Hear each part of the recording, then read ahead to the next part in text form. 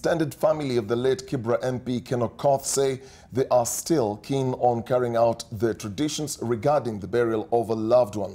The relatives in Homa Bay say they will still have a symbolic burial at the mother's home. This comes as the Council of Elders insist that the widow of the late MP must participate in the traditions, including wife inheritance. NTV's Brenda Wanga reports. Angelina Ajwang, the late Ken Okoth's mother, had hoped to return to her Ogenda home with the remains of her son to bury, but those plans didn't go as she envisioned. Late Sunday afternoon, she comes home empty-handed. The remains of her late son cremated in a private function early Saturday, a ceremony she is said to have skipped.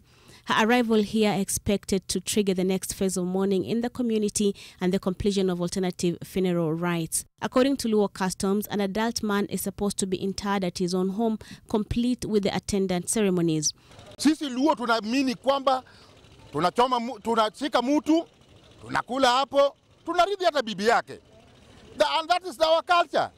So wale ambao wanaleta culture kutoka ngambo unakuja na hapa Kenya, alafu wanafanya mbunge yetu ambao tunapenda kwa muda inachomwa. In the event a body isn't available for burial, the society has its own remedies, and now they want this invoked. Sisi tunapanga kwenda nyumbani na tuchukua kibango ya ndizi kubwa kabisa.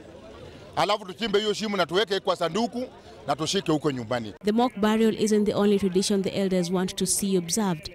They want the widow of the late MP retained in the family.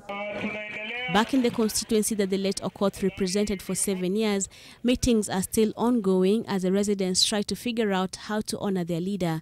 They say the private cremation denied them a chance to bid him their goodbyes. Mama walibeba mabags. Walingoja kufika saa 12 breaking news kwamba Ken Okoth azikwi anachomwa.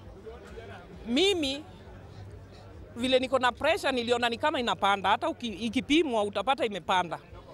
Kwa vile sikujua mheshimiwa mkubwa. Hakuna pali tumeenda tumekaa chini. Brenda Wanga, NTV.